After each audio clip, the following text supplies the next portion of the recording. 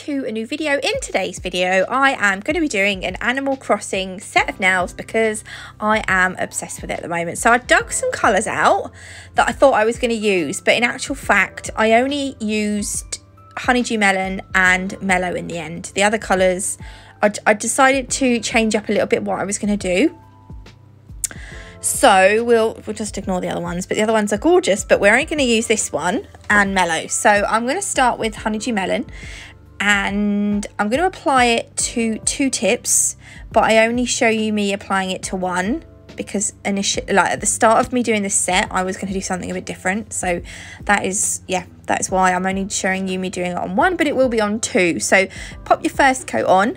These Nailchemy gel polishes cure in an LED lamp for 30 seconds.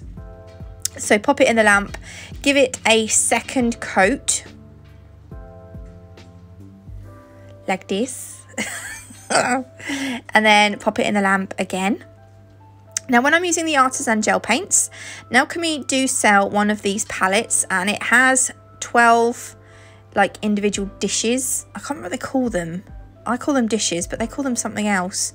But you can squirt your gel paint inside the dish, and then once you're finished, you can just close it up, and it stops it from, like, it stops any wastage, and it will be safe from the, you know, any UV light, so it won't cure inside the palette, if you know what I mean. I have, where have I gone? Where are you, Nats? I've sped this up because, oh, I'm so tired. Do you know what? We lost an hour at the weekend because the clocks went forward. And I'm feeling it, I am, today. We even got up late. We're usually up before my alarm goes off, but the alarm had gone off and we were still fast asleep. Anyway, on this now, I'm going to draw some of the Animal Crossing leaves that you see. The iconic Animal Crossing leaf has got a little bit of it's got like a circle cut out of it. But this one, I think it's from Animal Crossing New Leaf, wasn't it? The game for the 3DS.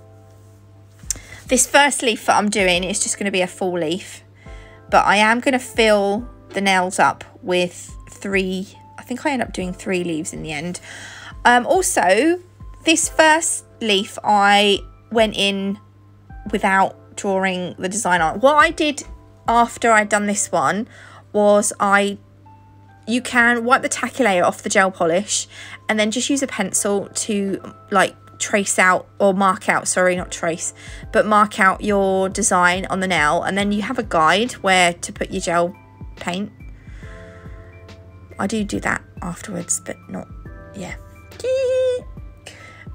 So yeah, so I'm just gonna carry on doing this now. I am gonna speed this up as well because it does take me rather a long time. This set took me quite a while, and the video as it stands is 34 minutes long, but I will speed it up when I come to edit it in iMovie on my iMac, so it should make it a little bit shorter. But anyway, I will get back to you when I have finished doing the leaves. Okay, so that's the first leaf, and then I will add, look, I've added some other leaves on, and you can see the one at the top is the one with the like the cut out bit. But I've cured the artisan gel paints need 60 seconds in an LED lamp, so I've cured those. Then I'm going to go over with the velvet matte because I want the nails to be matte finished today because I'm a little bit obsessed with matte at the minute. Again, the top coats need 30 seconds. Look, if you want it shiny, that's what it will look like. I think it will look nice shiny as well, but I want to do it matte because I do like a matte nail. So yeah, this is Mellow, this one. This is the yellow. That again, we're going to do 2 tips, but I'm only showing you me doing 1. This gel polish is part of their most recent launch, the Flower Power collection. It's a really nice yellow, actually. I like this one. So this is our second coat. That first one will have been cured for 30 seconds in the lamp. And then we'll do this one as well. Give this one a cure. Isn't that a nice yellow? So these are all the artisan gel paints that I'm going to be using. I do mix some of them, and obviously the white one, which you saw me use before, but I've wiped off the tacky layer off this nail, and onto this I'm just going to mark out Tom Nook's face. So his whole face is not going to fit on it. We're going to kind of zoom in a little bit on his face. We're not going to shrink it to fit on the nail, because it's going to be a little bit awkward. Look, can you see the charging cable there? I didn't realise it was still there. And look, I must be watching the telly because I've stopped. Good old Netflix distracting me again. So yeah, this is what you can do. You can just mark out where you're going to put the outline of things on nails. You don't, just because it's a nail tip doesn't mean you can't, you know, draw on it. You're going to cover it up with gel paint anyway. So I've added his little ears, and then yeah, I moved his chin, because I felt like it was going to be, his face was going to be too narrow, so I've moved it down a little bit. And then on my palette I've put the artisan gel paints, but I have this one here, this brown. This isn't the brown that came out the pot. This is a brown that I've mixed with, I mixed it with a little bit of yellow, and I think I put a little bit of white in it as well to make it a little bit lighter. And also, as I put it on, you'll notice that it is going to look a little bit patchy, but I'm putting this on really thin. I'm putting it on, you know, quite thin. So I do end up curing this and then going in with a second coat. Also, we're putting it on top of the yellow, so you're going to see the yellow underneath, which is why we're going to need 2 coats. I also swapped over to this is the art gel, Nailchemy art gel. Now, I'm not used to using this, but I thought I would use it to cover, because it's thicker than my nail art brush, the Natalie Mugridge Nail Sugar nail art brush. So I thought I'd use this to cover up the majority of the space. I thought it would be quicker than the nail art brush, but I didn't like some of the streaks that it left, because I don't know, maybe I was just being a bit fussy. So I went over with my detailer brush, but it still left streaks anyway, which is why I ended up having to do 2 coats as well. So I'll let you watch this bit and I will get back to you.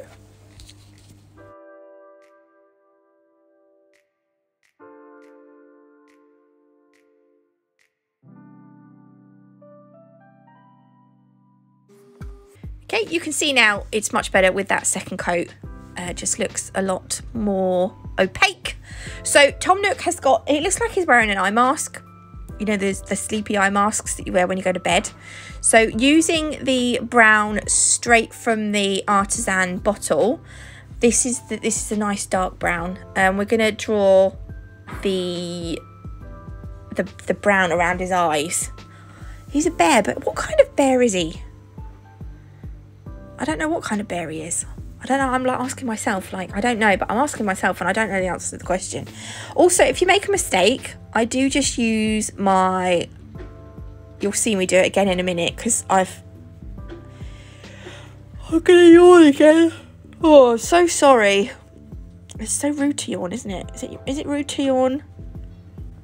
Yawning, I'm yawning at myself doing the voiceover. Oh. You guys are probably fast asleep by now. So yeah, so I'm going to put his little face mask on. That's not really a face mask. And you will notice that I do use my NAF cleanup brush, because I've done the shape slightly wrong. So you can go ahead and correct any mistakes that you make with a cleanup brush, and you can just go over it again. So don't worry about that.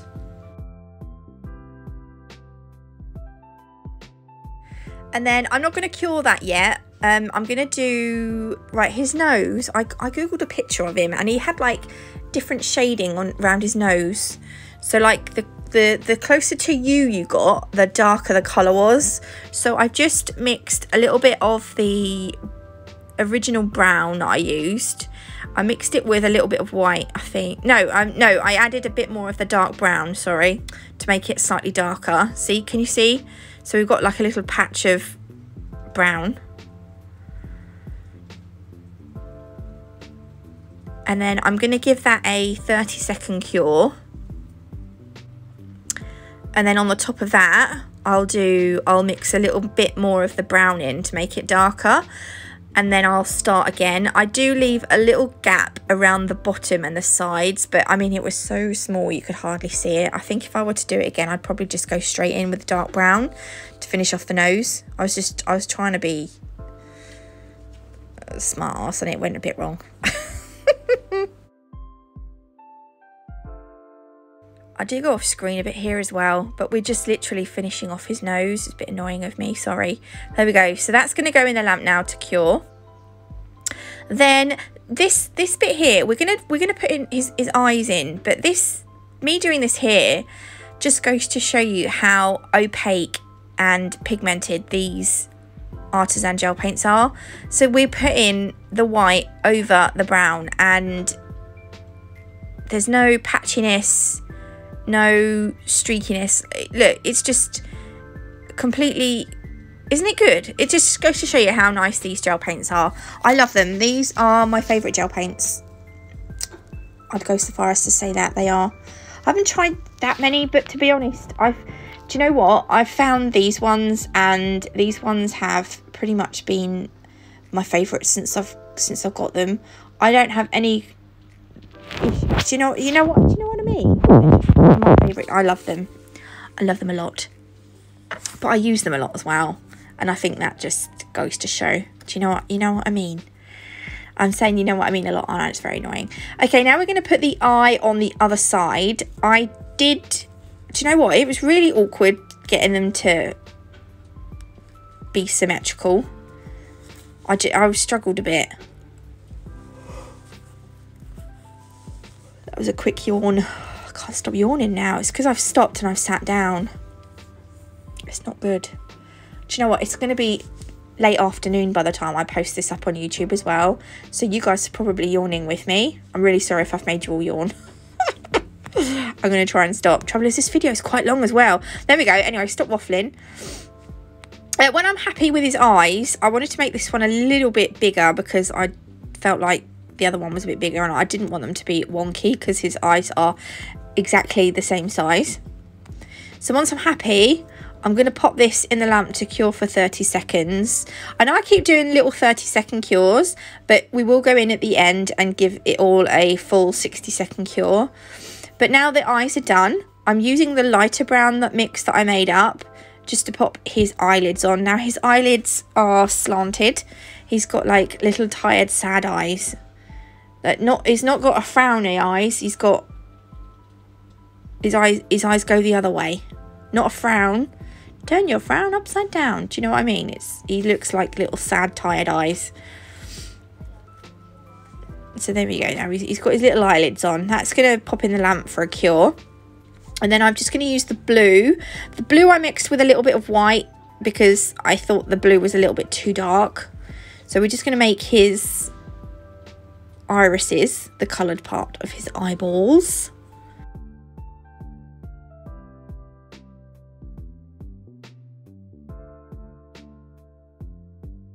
And then once they are nice and even, they will go in the lamp again. I do just clean up that one on the left a little bit because it was a little bit wonky. And then just to finish off his little face, we're going to put some of the pink artisan gel paint in his ears.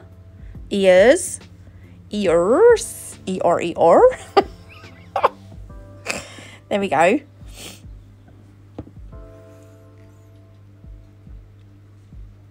Put a bit too much of pink in that one.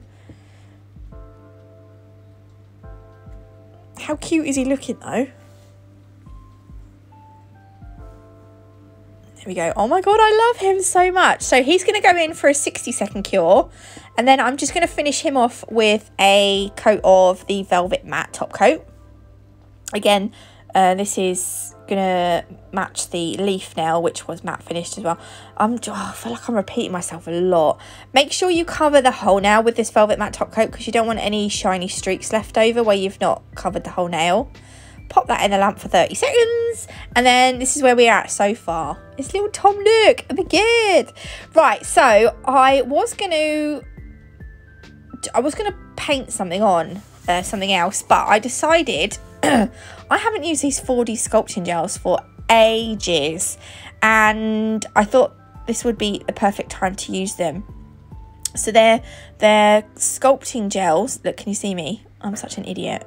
I did have to mix this one. I had to mix some of them together to make this colour. It's not quite as blue as I would have liked. We're going to create a fossil that you can dig up in the game.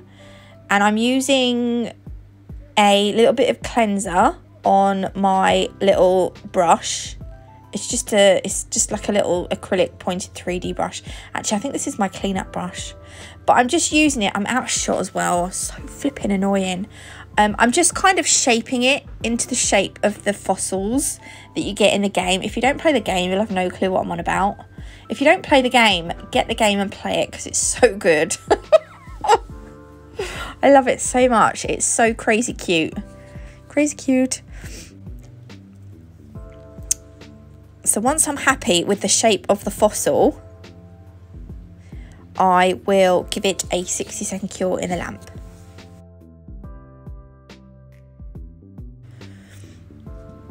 Okay, so while that's in, I'm going to take some of this white 4D artisan, what is this? Sculpting gel. And we're going to make like a snail shell. No, yes. We're just going to roll it in our finger. You can use water to do this so that it doesn't, you shouldn't really do this with your naked fingers because you shouldn't use uncured product on your naked fingers. But I do because I'm naughty. Look, we're going to roll it up like this, but this one I done wrong. I wanted to make it a lot thicker, so I took it off, squidged it into a sausage again. Not as thin this time. And then I just tried to wiggle it around. Honestly, this stuff is brilliant, but it's really fiddly. So I got, there we go, look, it's like a little snail, isn't it? Like a shell of a snail. That's going to go on the fossil, or the top of the fossil. That is going to be the fossil, should I say. Now I'm patting it down a little bit so that it sticks to the blue part of the fossil, but I want to define the snaily bit as well. So I'm just using my tools to, where have I gone, there we are, to just sort of, look, we'll just work it around so that that snaily part isn't squidged down, it's more defined. This is a pointy little mini silicone tool. Can you hear the workmen outside? They were quiet a minute ago and now they're really noisy. Let me go and shut my window.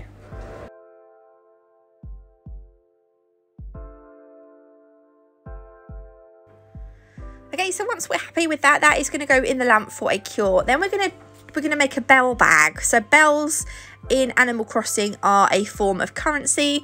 Like we'd have a bag of coins, they have a bag of bells, but the bells are actually coins, I think. Yes, they are coins because you shake the trees and they fall out. So yeah, there we go, a bit of useless information for you there. So again, I'm just going to shape the brown 4D gel that I've got here is a mix of the brown and a yellow, because the bag looked a bit yellower than the brown in the pot. I don't know what else is in here. But you can mix them to create the colours that you want, which is really good.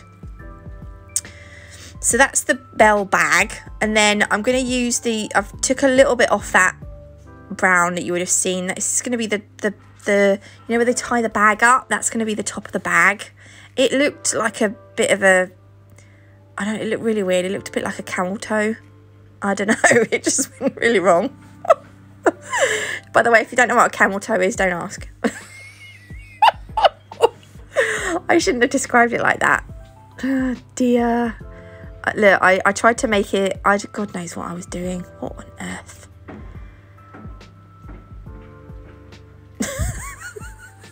Anyway, once I'm happy, which I wasn't, but I thought I don't know what I'm doing here, so I ended up just shoving it in the lamp. It just looks really weird. And give it a 60-second cure. And then the bag needs to be done up. So it's like done up with like a red kind of ribbon. So we're using the red 4D sculpting gel to create the kind of ribbon. So it's kind of tied up in a knot as well. So we're going to put this little bit here, and then I'm going to take a little tiny bit to create like a little blob. This is going to sit on the other side, so that's going to be like our knot. So it looks like it's kind of tied in a knot. And then we're going to just get like 2 little stringy bits, and we're going to have them come off the knot. I went off screen again there. So that's a bit of a disaster, so we'll just ignore that bit. The top of the bag. Also on the bag of bells there is a dark brown heart. No, not heart, it's a star. So I'm using the brown artisan gel paints to create a star. If I had this in the tack free version, I'd have used the tack free version because you can just finish off the nail, but I do not. So I'm going to use the tacky artisan gel paint, and I'm going to use the matte top coat afterwards just to top coat this to seal it all in and stuff.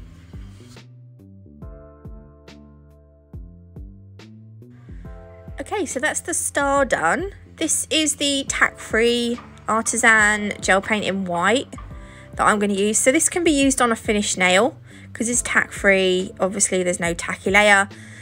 So I'm going to use this on the, what's that thing called at the top? The fossil.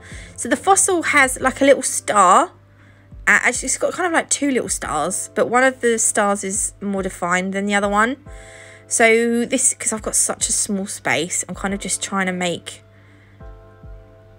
it, it's like it looks like a little stick person, but I tried to make it look like a star.